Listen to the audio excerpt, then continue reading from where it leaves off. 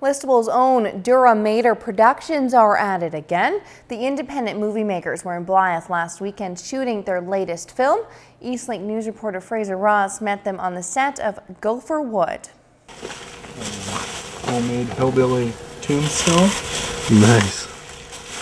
Homemade tombstones, fake blood, and breakaway bottles are just a few of the tools of the trade when it comes to making an independent horror movie. For local filmmakers Heidi and Colin Burrows, homemade is still their only option. But after putting together an impressive collection of short films and one feature, their work is starting to get noticed. Something they hope will lead to some larger productions.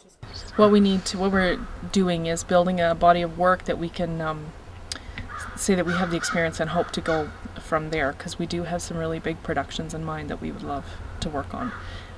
They're currently hard at work on their latest film, Gopher Wood, which tells the tale of a deranged family of hillbillies who are trying to deal with the death of their beloved mother.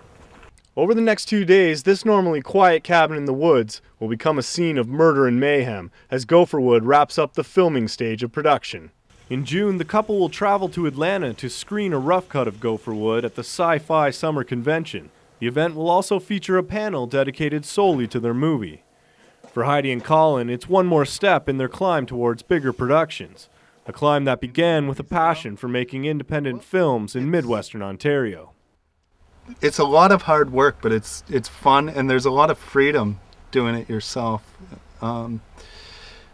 I've worked a bit with other people now, and I always like to come home and make the movies we make here. For information on Duramater Productions, visit their website at duramaterproductions.com. In Blythe, Fraser Ross, Eastlink News.